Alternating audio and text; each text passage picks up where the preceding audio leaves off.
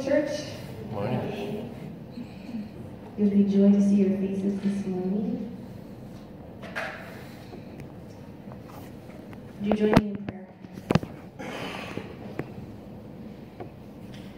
Lord, we are here.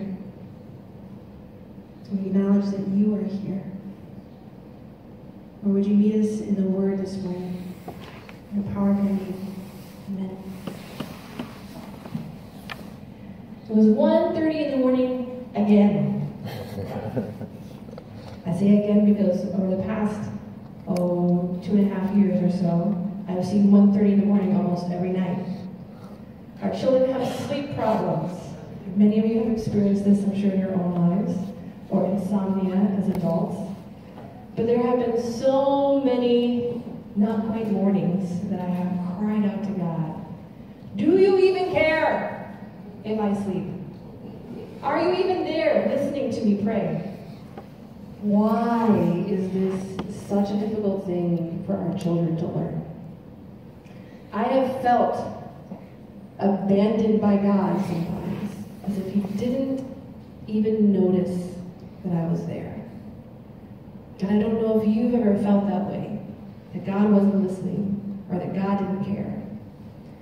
But there was one night, not too long ago, when I felt like God finally responded, just a hint of a whisper, not even like a full sentence. But it was just this feeling, this thought, this idea that he hasn't changed, even if my sleep patterns have changed. He's still God. Today, as we look at Malachi chapter 1, we're going to get a picture of this same type of message from the Lord. He hasn't changed. Even if the people feel like he has abandoned them. Even if the people feel like he's not worth worshiping anymore. God is still God. Amen. Thank you. I will take all the amens and the hand claps and the hallelujahs this morning. My soul needs it with the little sleep that I got this week. So if you have your Bibles, open them with me to Malachi chapter 1. Malachi is the last book in the Old Testament, so if you know where Matthew is, just look the page before Matthew. There might be a title page that says New Testament. Look before that page. Malachi has 4 chapters. It's a tiny little book. And we're going to read Malachi chapter 1 this morning. A prophecy. The word of the Lord to Israel through Malachi. I have loved you, says the Lord. But you ask, how? How have you loved us? Was not Esau Jacob's brother, declares the Lord? Yet I have loved Jacob, but Esau I have hated. And I have turned his hill country into a wasteland, and left his inheritance to the desert jackals. Edom may say, though we have been crushed, we will rebuild the ruins. But this is what the Lord of angel armies says. They may build, but I will demolish. They will be called the wicked land, a people always under the wrath of the Lord. You will see it with your own eyes and say, great is the Lord, even beyond the borders of Israel. A son honors his father, and a slave his master. If I am father, where is the honor due me? If I am master, where is the respect due me? Says the Lord of angel armies. It is you, priests, who show contempt for my name. But you ask, how have we shown contempt for your name? By offering defiled food on my altar. But you ask, how have we defiled you? By saying that the Lord's table is contemptible. When you offer blind animals for sacrifice, is that not wrong? When you sacrifice lame or diseased animals, is that not wrong? Try offering them to your governor. Would he be pleased with you? Would he accept you, says the Lord of angel armies? Now plead with God to be gracious to us. With such offerings from your hands, will he accept you, said the Lord of angel armies? Oh, that one of you would just shut the temple doors, so that you would not light useless fires on my altar. I am not pleased with you, says the Lord of angel armies, and I will accept no offering from your hands.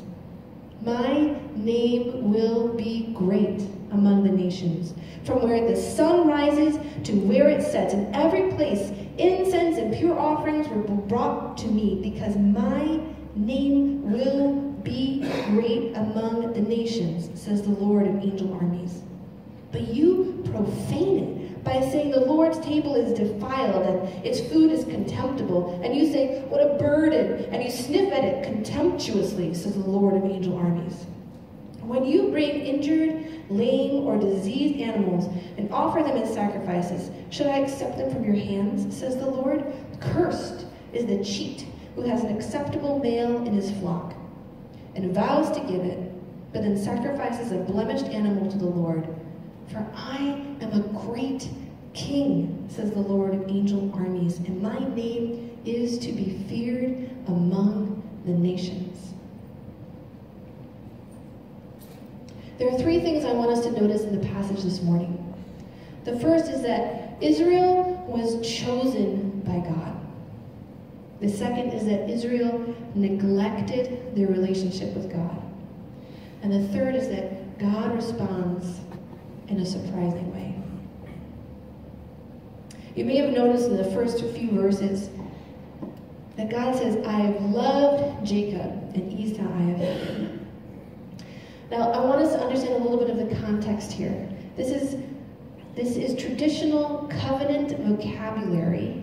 It's not the same way we would say, I love you, I hate you, you're kind of smelly and gross, or whatever. God is saying, I chose Israel. I chose Israel, and I rejected Esau.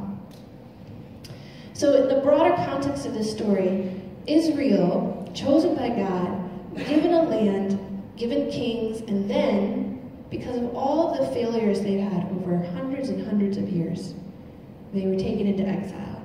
They were conquered by Assyrians, by the Babylonians, by the Persians. The Assyrians and the Babylonians took them away from their land, far away. But the Persians, even though they conquered, they said, you can go back to your land. You can return to Jerusalem, rebuild the walls, rebuild the temple. And so the people went back with joy, back to their nation, still under control by the Persians. But they rebuilt their cities, and they started to rebuild the temple. And then they lost their passion somewhere along the way. And the temple was rebuilt, but the priests became corrupt. And the people stopped caring about how to worship the Lord. Malachi's word comes to them during this time, when they're experiencing frustration about their relationship with God. The people neglected the law under the leadership of these corrupt priests.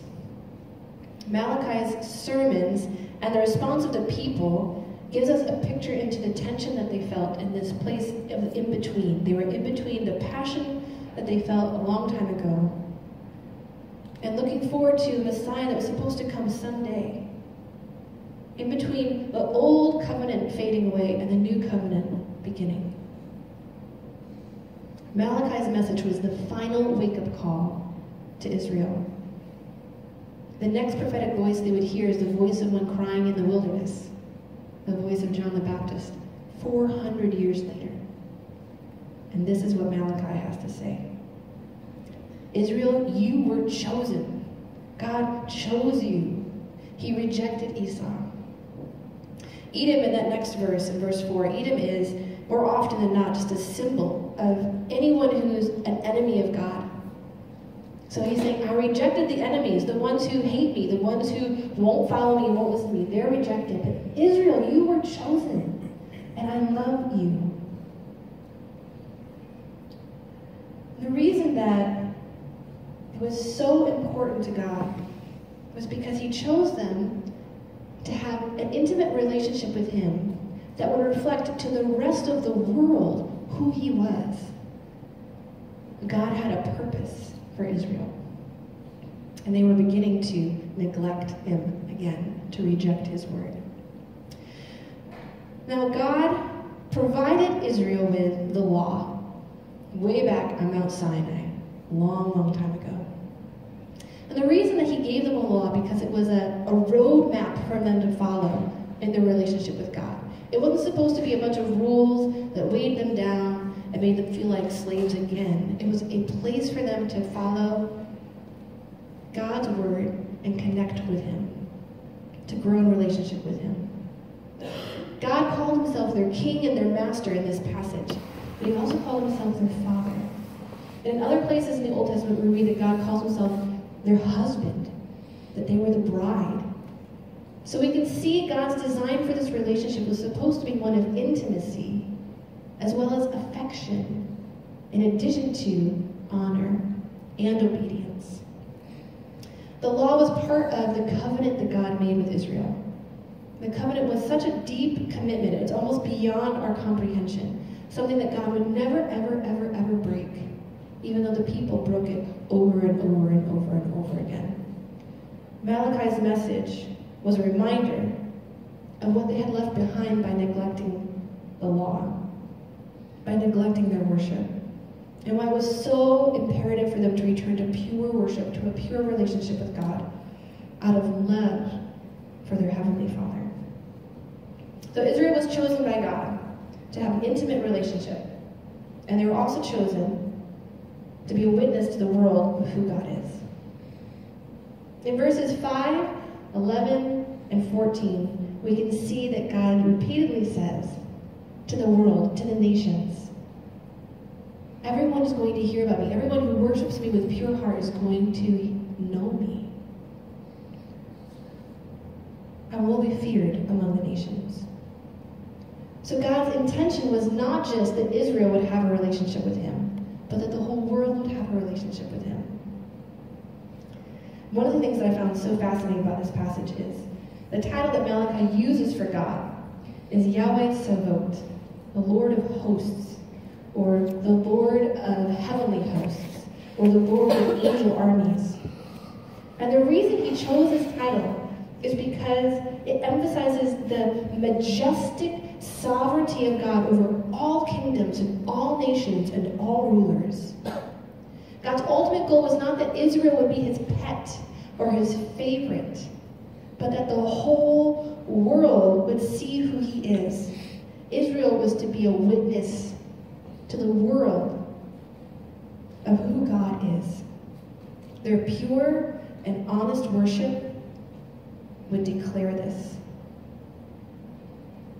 But that goal of the whole world knowing kept being delayed by Israel's neglect and disobedience and rejection. God wanted the whole world to know him, and Israel kept failing in their part of the deal. So Israel was chosen by God, and Israel neglected their relationship with God. The law was very specific about what kinds of offerings could be brought before the Lord. They had to be pure. There were lots of laws about it, and everybody knew exactly what needed to be done. It was not news to them that they should bring pure offerings to God. So why didn't they? If this was so obvious, why did they try to cut corners or lie? There's a couple different possibilities. One is that because they were under Persian rule, they were impoverished, they had lots of taxes to pay, they didn't have a lot of money, they were sort of rebuilding everything, so they're trying to cut corners to save money. Well, it's possible. God does allude at the end of this passage that they had the right thing and they were trying to cheat God by bringing something less. So I think there's something more going on here. Another possibility is that they had poor theological understanding, because there was this prophet Haggai a few years before who prophesied that when the second temple was built, there would be great wealth and prosperity, and that wasn't happening. There had also been this guy named Ezekiel who prophesied that the Davidic covenant would be restored. They'd have kings again, like David, the most amazing king from their history. And that hadn't happened. They're still under Persian rule. And then there was this prophet, Jeremiah, who said that God would have a new covenant with his people. He'd write his law on their hearts. But they didn't feel like that had happened either. So it's quite possible that the people of Israel at this time, Malachi's audience, believed that God had failed them, he hadn't done what he had promised. He was the one who was neglecting his people. But that's not the whole story. When we read this passage, we can see from the people's complaints and responses that this was much more about their attitude than their finances or their interpretation of the past prophet's words. They felt it was a burden. It was just too much to bring their best to God. I want you to put yourself in their shoes for a moment. I think we've all felt that way, haven't we? When I just don't have the energy, I just don't have the strength, I just don't have what it takes to give everything to God. And I think there's a difference between just being tired and choosing to not love God anymore. I think he understands when we're tired. I think he understands when we're fighting with depression or we've been experiencing trauma in our families. I think he understands that. But when it comes to our own willful disobedience of, I just don't want to because I don't feel like it and I don't think God really cares, I think that's different.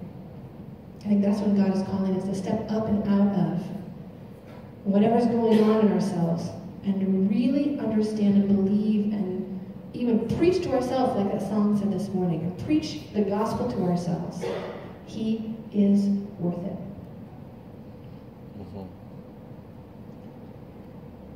Now put yourself in God's shoes for a second. How would you feel if someone brought you a gift that was already used? Or how would your mother feel if on Christmas morning the package that she opened from you had been broken and was dirty? She probably wouldn't feel so appreciated or loved, right? And that's what God is saying. He's saying, it's not even a gift if you're bringing me something that's not perfect. Because you know what you're supposed to do, and you're not doing it. The people were so focused on the ritual, they had forgotten the relationship. They lost sight of how to worship God because they lost sight of who he is. They were only focused on what he could do for them, not on his identity as the God of angel armies, their father, their king, their husband. So Israel was chosen by God. Israel neglected the worship of God, and God responded in a surprising way. The first thing we read in this passage is that God says, I love you. And that's actually pretty remarkable for an opening sermon or an opening word from the Lord. There's so many times in Scripture we read God saying other things. But this one, the last word he was giving his people before the Messiah comes, the last thing he was saying is, I love you. I think that's surprising out of all the things that God could have said. Yes, he does go on to give an indictment of their actions. Yes, he does go on in the rest of Malachi to tell them that bad things are coming if you don't change. But he starts, the first thing he says is, I love you. So we see that God responds in a surprising way by declaring that he loves Israel, that he is still worth worshiping because he hasn't changed. One Old Testament scholar that I read said this in a really great way. That Israel had a unique experience of God's revelation and redemption. They had a unique knowledge of the identity of the Lord as God. And that meant they had a unique responsibility to live in the midst of the nations in a manner that reflected the character of the Lord, expressed in the commands he gave them for their own good. God chose Israel for a purpose. They were the ones who could experience and know God because of the law. They were the ones who could tell about and show who this God of angel armies is to the rest of the world. The people of Israel were the ones God called to invite the world into his family. They were blessed to be a blessing. So the disobedience and the breaking of the covenant, the improper worship, was not just about their own relationship with God. It was also about their witness to the world, the testimony about who God is. So God responded by declaring he loved Israel, and also by saying that his ultimate goal was still in effect. The nations would know that he is God. The nations would worship him, even when Israel fails. He is still God. So, what does this mean for us? God still loves you and wants a relationship with you. Have you ever felt like God let you down? Have you ever felt like you just didn't have what it took to come to church, to worship, to read your Bible, to pray? Malachi's message reminds us that God is still worth all of the glory, all of the worship, all of the praise we can bring. With all of our hearts, with all of our souls, with all of our minds, with all of our strength, even when we don't feel like giving it. Even when we don't see the promises fulfilled that we have been waiting for. We can still offer our whole selves to God. Because he is still the one who loves us, who chose us, and who made covenant with us. This morning, we come to the Lord's table to celebrate the Lord's Supper. The people Malachi was preaching to disregarded the Lord's table, and that's the only place in the Old Testament where that phrase is used, in Malachi chapter 1, the Lord's table. They defiled it, they disregarded it, they didn't care. It was the place where they were taking their offerings and presenting them to God. And this morning, as we come to the Lord's table, it is a place where we recognize where the ultimate sacrifice took place. When God himself gave up everything he had for us. We may not now hold in our hands everything that God has promised us. There may be still a person you've been praying for to know Jesus.